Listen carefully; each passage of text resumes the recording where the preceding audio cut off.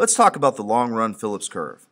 The Phillips curve is a way for us to understand the relationship between inflation, or the inflation rate, and the unemployment rate. On the long-run Phillips curve model, we have a downward sloping short-run Phillips curve and an inelastic long-run Phillips curve.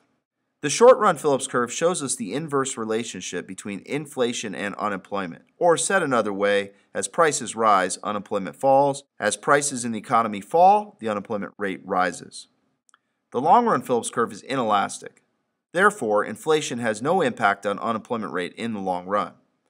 So at long run, we have a stable economy of about 5% unemployment and maybe 3% inflation rate. So at this intersection, the economy is essentially in balance, or long-run equilibrium. On the AP exam, they will instruct you on what percentages to use.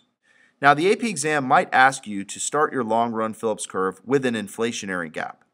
Think about it. If you have an inflationary gap, essentially prices are higher and unemployment is lower.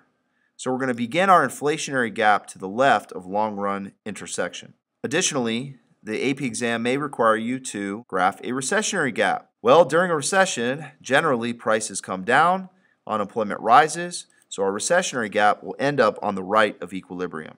How does a recessionary gap self-correct?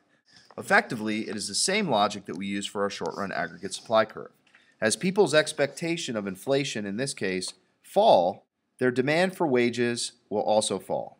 Sticky wages will become flexible. As businesses are able to produce more in the short run, this brings us back to long-run equilibrium. Remember that a shift to the right of SRAS is reflected as a shift to the left in SRPC. It's often helpful to set up the aggregate supply and demand model next to this graph to show the cause and effect relationship and the connection between SRAS and SRPC.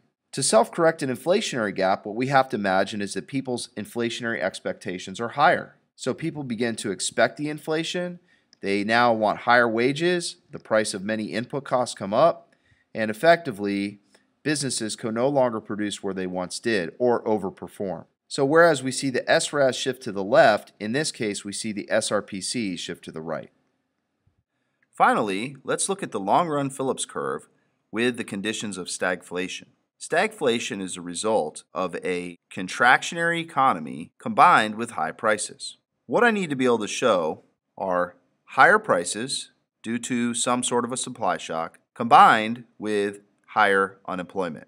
The only way to resolve this condition on this graph is to shift my SRPC to the right, creating a whole new menu of options with a new SRPC curve. Now remember, it's important to understand where this bullet point ends up.